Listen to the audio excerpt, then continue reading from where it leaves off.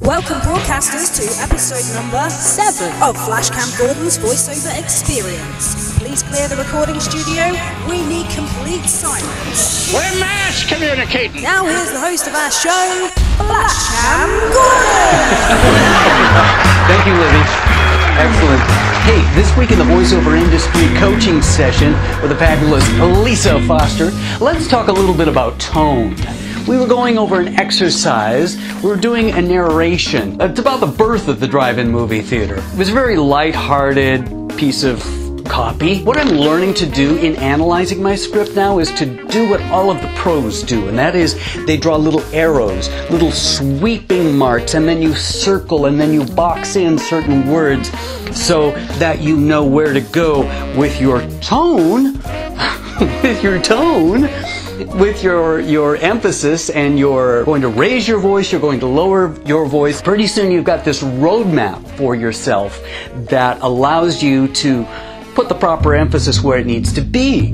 Oh, yes, highlight the transition. You're going to go from one topic to another topic.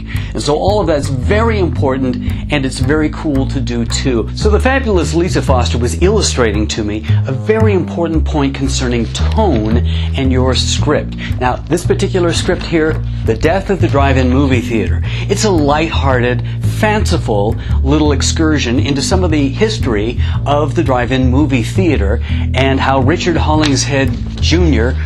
went ahead and invented the crazy drive-in, and how much fun it was, and now the fact that the drive-in theater's kind of gone by the wayside of the dinosaur, as you know. So the tone in this particular piece needs to be so much more important than the actual words that we're saying. Lisa used this illustration with me, and it's one that I'm sure you've probably done with your pet, be it a dog or a cat or maybe a boa constrictor. And that is that you approach the pet, we'll call the pet Spanky, and you go, Spanky, who's a little Poopy-Head, huh? Are you a Poopy-Head? Oh, come here, baby. Come here, you stinking little ball of fur. Spanky's going to be excited and very happy because of the tone you're using. Spanky is not listening to the actual words because Spanky understands only emotion. Spanky doesn't realize that you're calling him a Poopy-Head. No, because he would reach out and lash out against you if that were the case. And so the tone in this particular piece of script that we're talking about here needs to be friendly. It's a friendly tone. Yes, we need to all be practicing at all times. She said, read your junk mail. You get advertisements, you get flyers, you get newspaper ads, things like this. You can pick those up and start reading those as though you were selling the emotion alongside of the item itself.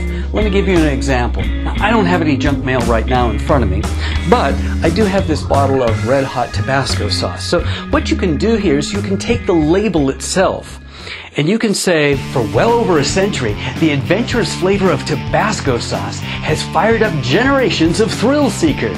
You're going to sell the emotion that goes along with drinking Tabasco sauce. Those are just a couple of quick little tips there.